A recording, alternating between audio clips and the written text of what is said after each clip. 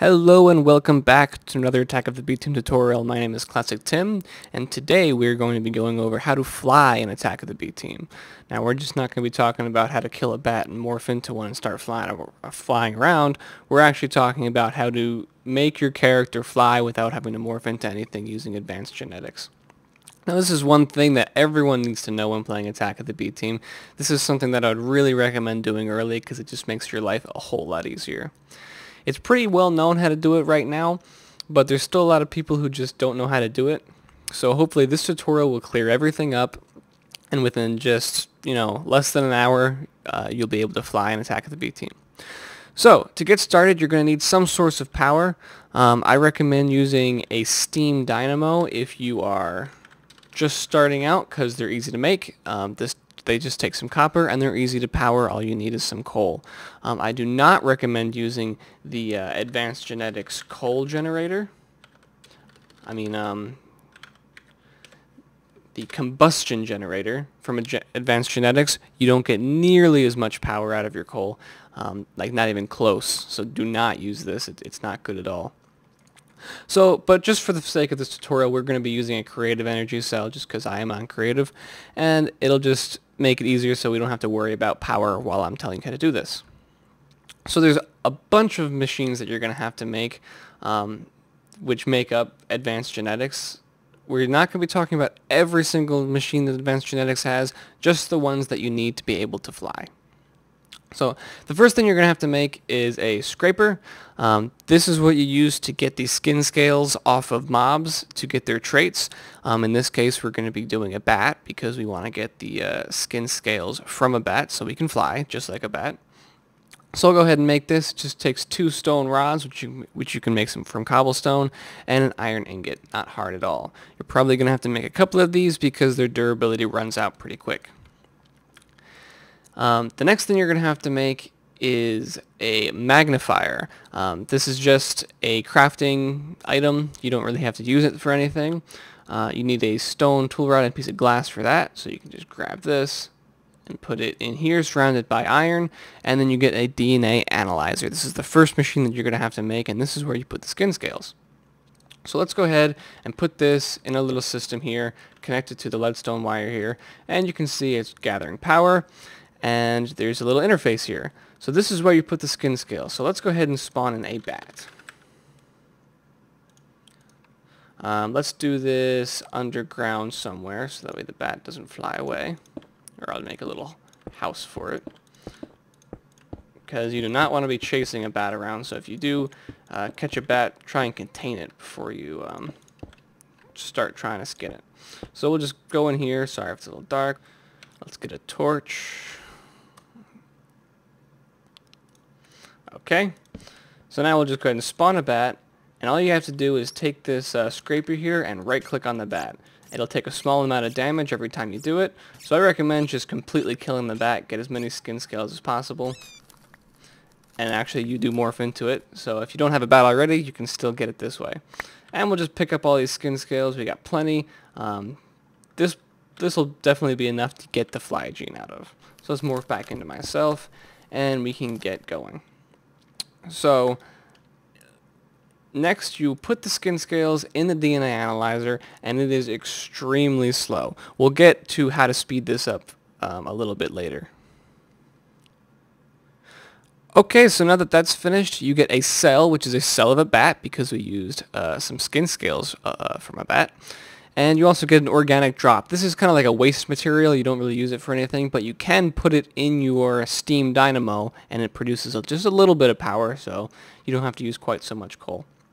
So let's go ahead and take this cell because we're going to need it in the next recipe here. This is another crafting item that you're going to need to make. You take 4 of those cells, it doesn't matter what type, and you put it around a book, and you get this basic DNA dictionary. You need this for most of the machines that you have to make next, so you're going to need a lot of cells just to make the machines. So it's good if you don't have a lot of bat to use some kind of other mob to make these cells to make the book, because you can use any type, just like a cow or sheep or anything like that, so that way you don't have to go running around looking for more bats. So let's go ahead and make this and put it here, which is just some iron ingots, a hopper, and then that basic DNA dictionary, which makes a DNA extractor. You take this, and this is the next step of the process. So what this does, it actually extracts the DNA out of the cell. So let's go ahead and make another cell. Okay, so that's done. If you're following along with this tutorial, I'm actually going to put an annotation up right now, and that's going to link you further in the video just to where I talk about the overclockers for this to make it faster, so that way you can make those before you start doing all the rest of this stuff, but I'm just going to talk about that after this. So just make those before if you're following along, or if you're just watching the whole video first, just continue watching. Okay, so let's grab this cell of a bat, and we'll put it in the DNA extractor. And again, this is going to take a little bit longer because it's not overclocked yet, but it's definitely faster than the analyzer. So this gives us a helix encrypted. So we're actually going to have to decrypt it. Now, if you notice the little ID value there where it's AF17BCF17AAA, that actually will tell you what the cell what the DNA is before you even decrypt it. So if you're looking for a specific gene, then you can actually do it without having to decrypt it first. This will definitely have a fly gene on it because that is not a basic gene data value, but we won't worry about that right now. So now we have to actually decrypt it, which we can do in a DNA decryptor, obviously, which just takes another one of these books, some more iron, and a piece of paper. So we'll go ahead and make this and put it right next to it, and then we can put the helix in there. Okay, so once that's done, now you have a normal helix, and it has a fly and a basic gene on it. So that means that you can get fly or basic out of this. And what a basic gene does is it kind of just, it doesn't do anything specifically, but you need it to make the other genes. So now that we have a fly helix, we're going to have to do some more processing on it to actually get the gene out of it, because right now there's 2 genes on it. And we do that with the DNA splitter. So this will split the gene that we want out of the rest of the stuff. So we'll put that in there, and you get a couple options. You get a fly option or a basic gene option. If it's just a basic gene, or if it's just fly, then you just click on that one. But this time we actually have a choice. Since we're going for fly, we'll go ahead and click fly and let that process. Okay, so now that that's done, we get another organic drop, which again you can use to produce more power, and also we get an actual raw gene, fly. Now, you'd think that we're getting close, but we still actually have a lot to do, because this is not a completed gene. We need a completed gene. This is just a raw gene. So that means that we're going to need the DNA breeder, which you use to breed the gene to get more of it, so that way it's enough to actually give you the trait. So we'll go ahead and make this, and I'm just going to break these so that way I don't keep on right-clicking on the wrong one. Put the breeder right here, and then when we put this in here, it's actually going to go in this slot, not this slot, and then you'll see breeding state. 0 out of 28. Now this is where those basic genes come in, and this is where the length really comes with this mod. So every basic gene you put into this will give you 1 point, and every fly gene you put into this will give you 2 points. So you actually need to feed this gene, this fly gene, more genes, 28 actually. Fly is actually the highest, the hardest one to make. The other ones are only like 6, 12, but this one takes 28 separate genes.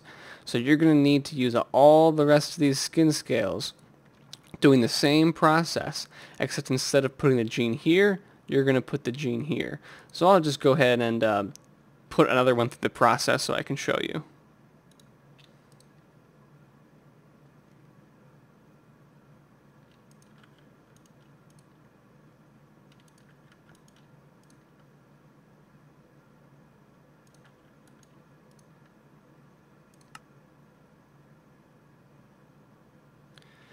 Okay, so now we have another fly gene here, and when we put this one in this slot, it's going to process this, and then this is going to go up by 2 since this is a fly gene.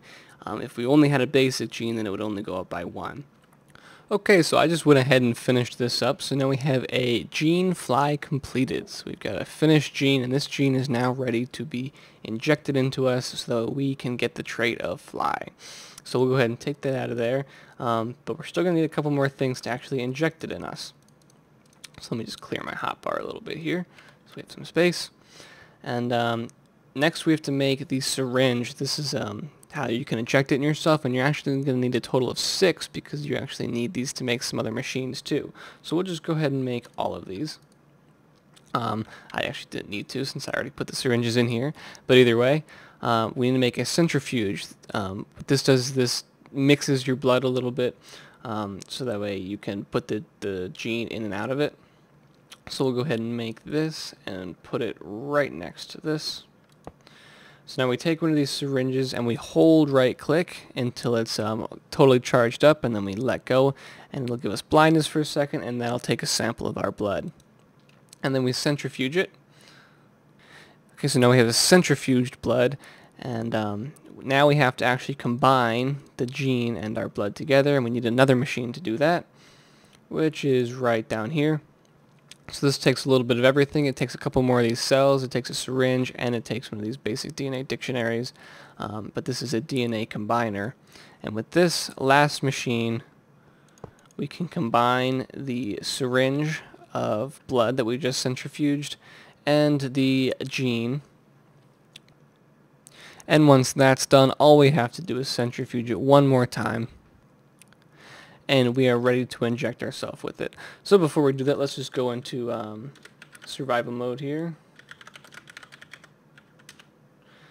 So I can't fly right now, but once I inject myself with this, I'll get a little nausea effect, and I will be able to fly in survival mode without having to turn into a bat or anything like that.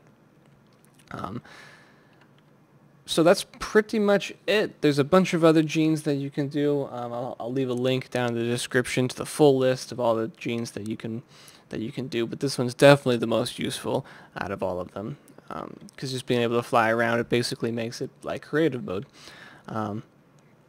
The fly works just like creative mode actually. Double tap to fly, shift to go down, space to go up, and then you're good.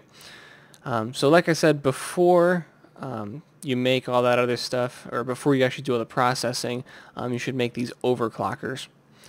These make the machines go so much faster. Each machine can take a total of 16, so I recommend making enough for all of them, which takes 28 clocks, and then 4 times 28 redstone. Since it gives you 4 each, and that will give you a bunch of overclockers, and that will give you enough to put in 16 for every single one of these machines. So if you remember how slow this machine was before, I've actually got some more skin scales over here. You see how slow it's moving right now. If I put a full stack of overclockers in here, you see it's actually already done. If I put another one in, almost instant, don't even have to skip that. So I definitely recommend making these before you go through processing all of them. So that's pretty much going to be the end of this episode. If you have any questions, leave them in the description and I'll be sure to answer them. I will see you guys next time.